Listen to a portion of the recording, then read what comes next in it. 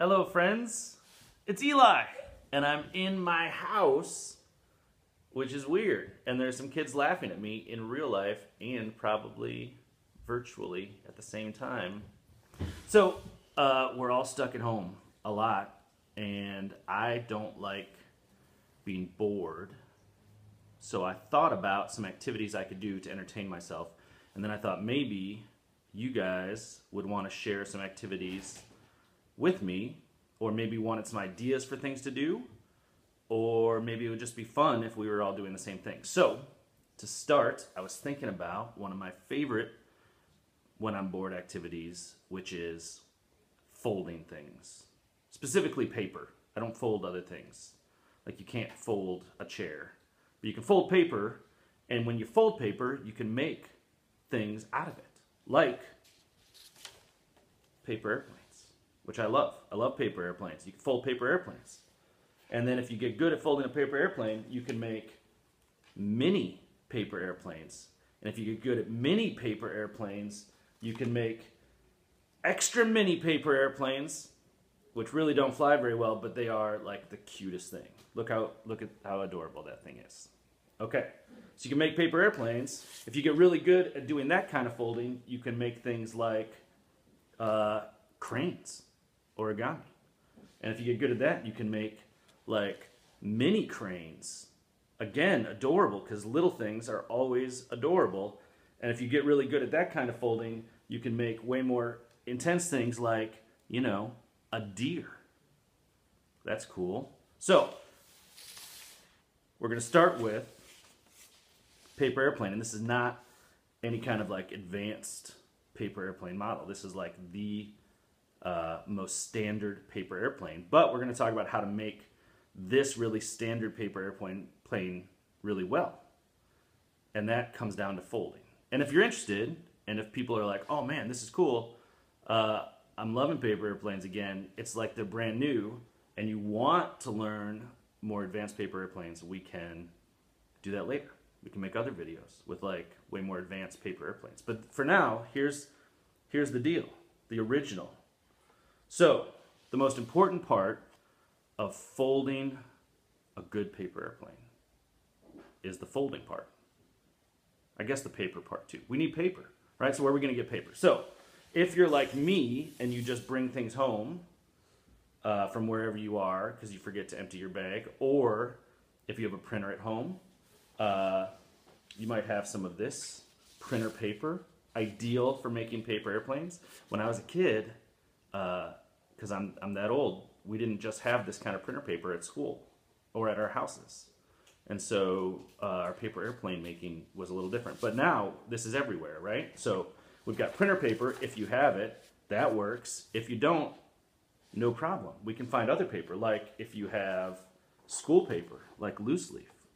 That'll work. Although, do we think these holes would interfere with making a paper airplane? I think they would.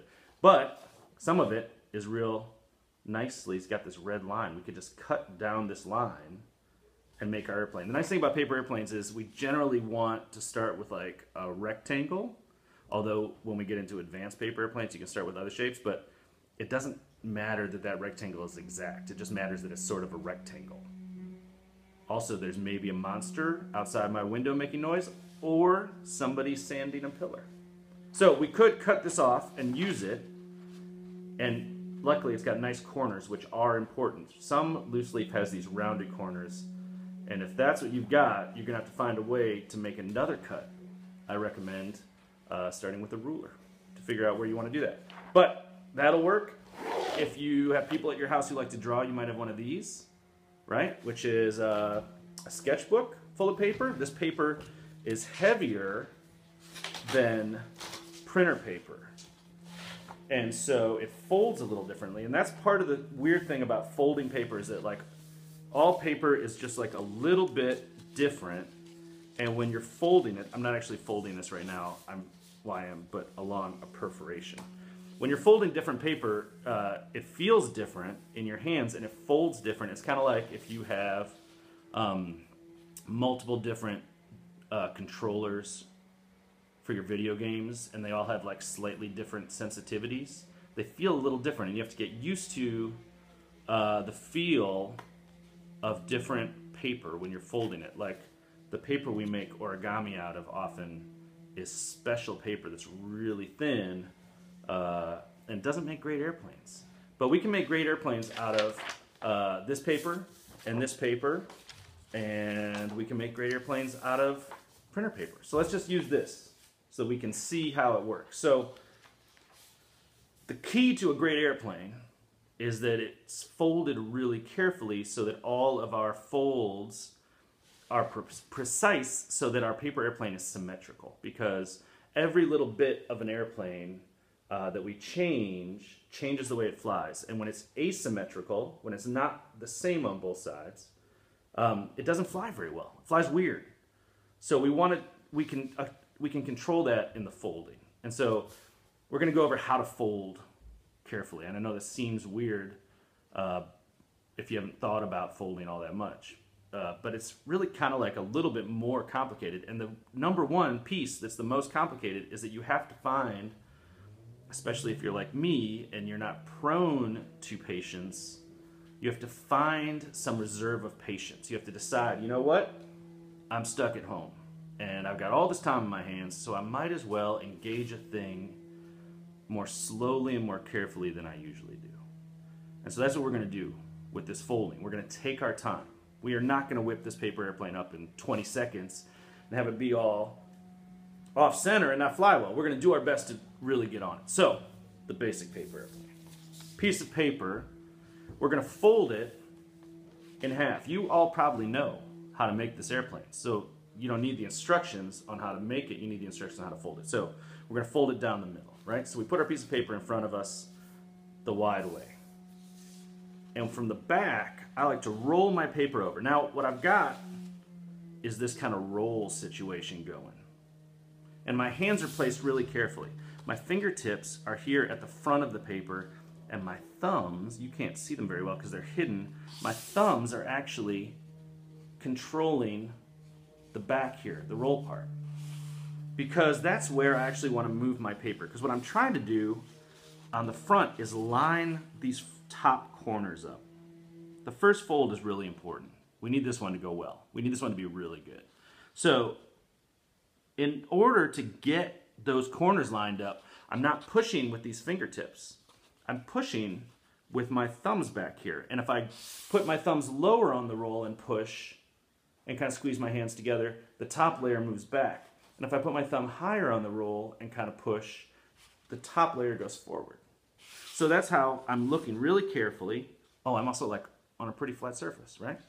I'm looking really carefully at where these corners are, and I'm trying to get them matched up perfect. And when I feel like they are matched up perfectly, oh my goodness, okay, they're matched up. Now what I've done is I push down with these front fingers. I'm holding it in place. My corners are where I want them to be. Obviously, I don't have a fold yet. I just have this big roll with my corners held together. Cool. I keep my fingers here.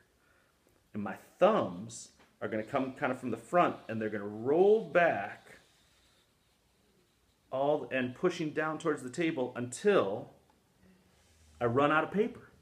I run into the place where my fold has to be for my corners to line up. That's what's back here, the end of the paper. So now, look at that, you can even see it. There's a little fold happening right here, and that fold is exactly where it needs to be. And from that fold, now I've got it, I can move my hands back, and from that fold, I can just whoop, whoop, fold around the rest of it. Because this set where the back of my paper was in order for my corners to match up. Now I have this perfect fold.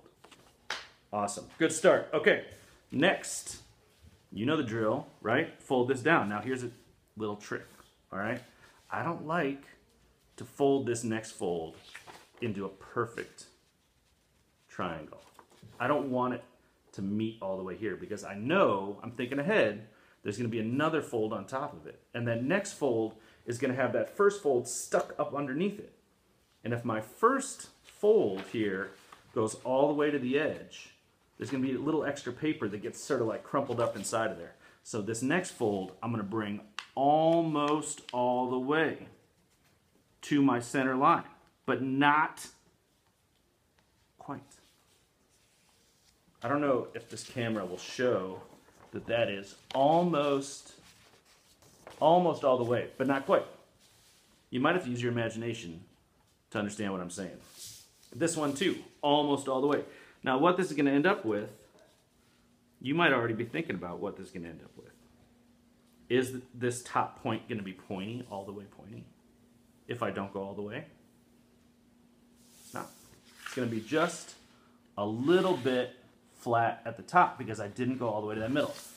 I've left myself some space for, you know what's coming, the next fold to the middle. This one can go all the way to the middle. And you see I'm doing the same thing, right? Let's see it again. I'm taking this piece of paper. I know that this is going to fold, this edge is going to fold down to the middle, right? So I get it lined up, and then look, my hands are doing the same thing they did in that first fold. I'm getting it lined up. My fingertips are lining up the front. My thumb is back here at the back. And when I've got it, I stick my fingers down because I know where it is, and I push back the paper to get to where I run out of paper, where I know the fold needs to be. All right, we've gotten to this point. It's looking pretty good. Now we know what happens. We fold this bad boy in half, right? Fold it in half. There's names for all these folds too. Did you know that about folds? It's cool. Who made the first paper airplane? Did they make it before airplanes? Was it like a paper bird? Because paper's been around longer than airplanes. Or was it not until there was an airplane that somebody was like, what if I made one of those out of paper? And who was that person? All right, I folded it in half, right? Triangle. I can open it up and remember what's inside. Here's my folds. Okay, now, here's a tricky bit. Next, I'm going to fold down to create the body and the wing of my airplane. And I often think, when I was a kid, I remember I used to try to make this line, this fold line, as straight as possible and as close to the bottom as possible because I thought I wanted the most amount of wing. And it turns out one of the funny things about paper airplanes is you don't actually want all wing. You want some body. That body gives it some weight and some mass in the middle, which is really useful. So what I'm going to do is I'm going to make my fold line start a little lower towards the nose and go up a little bit towards the back on an angle. And so this one, this first fold, I'm not lining anything up. I'm just sort of eyeballing it. It's one of the cool things, right? Like every airplane's different. So I'm seeing, okay, I want my front to start about there. I want my back to be about there. Whatever it is you want. And assuming you have enough paper, it's super cool to make a whole bunch of airplanes and see what works better, right? Okay, I've made this fold. I just decided where I was going to make it. If I look underneath now, I can see my line. See how it's a little bit smaller? The body's smaller here in the front than here in the back? Because I made that angled line. I just decided where that was going to go. Now it's there. Next. Now I do have to line something up. I flip my airplane over. Now I'm going to make this next fold to make sure my body is the same size on both sides. My wings are the same size on both sides. I'm going to fold my wing down on this side and I'm going to line it up with my other wing. So again, same process where I'm using the fronts of my fingers to line the front of the paper up and decide where it's going to go, and then I push backwards to create my fold line. Okay? And now I've got my completed airplane. I might want to fluff it up a little. It turns out airplanes like to be a little bit sort of V'd, not totally flat. But look, here's my airplane. I made one. And if we look at the folds, we can see we lined it up pretty good. It's pretty symmetrical, although I will admit, and I've been folding paper for like a really long time because I'm ancient, it's not perfect. And it's never perfect. But now, here I have an airplane, and it's brand new. And if you were making one while we did this, you got an airplane. You can look at this thing and you can say, here's a thing that didn't exist in the world before, but now it exists because I took the time to make something. Here's a thing I made, which always makes everything better. Everything's better when you make something. You brought something into the world. So here's my airplane. And if you want, you can get like cool with it. You can put like, fold up the wings to get flaps. So I made one the other day, and I was thinking about maybe a cool thing to do would be to decorate my airplane. And so I was wondering, how would I know where the different parts of my airplane were before I folded it? Because if I unfold it and refold it, it might get a little funny. So I made another airplane, and I colored it in. Check it out. Here's an airplane. And I colored the top of it red. There are the wings. And I colored the underwings orange, which looks a lot like red, which maybe wasn't the best plan. And I colored the body blue. And now this one, I can unfold. And I can look at. All right, I unfold it, flatten it out. And take a look. It's so interesting. Here, the blue, remember, was the body. The orange was the underwing. The red was the wing. But the wings were bigger than that. Where's the rest of the wing? There's the rest of the wing. How interesting that the outside of my airplane is almost all on one piece of paper. I wouldn't have known that if you had asked me that before I did this. I would have thought there was a little bit of both. But it's almost all on one side of paper except for these white squares. And then the other part from the outside are these not white squares that are almost the same size as my white squares, which means the outside surface area of my paper airplane is like almost exactly half my airplane, my sheet of paper. And that doesn't mean anything, it just is interesting. I mean, that sounds cool. That's interesting to me. All right, so now I took that one apart. We made some airplanes. Make some airplanes. Send me some pictures of them. Measure how far you can throw them. Do some experiments. Ask some questions. If that seems cool, make a mini airplane. That's cool, right? If that seems cool, make an extra mini airplane, which I'm telling you right now was not going to fly very well, but is adorable. Always adorable, right? And let me know if this seems cool, then we can do more. And if we do more, we could get up to things, you know, like cranes. I bet some of you have made an origami crane before. They're not that complicated, but they do take some patience. And if we do that, we could get up to, you know, things like deer. That's cool. All right. Cool.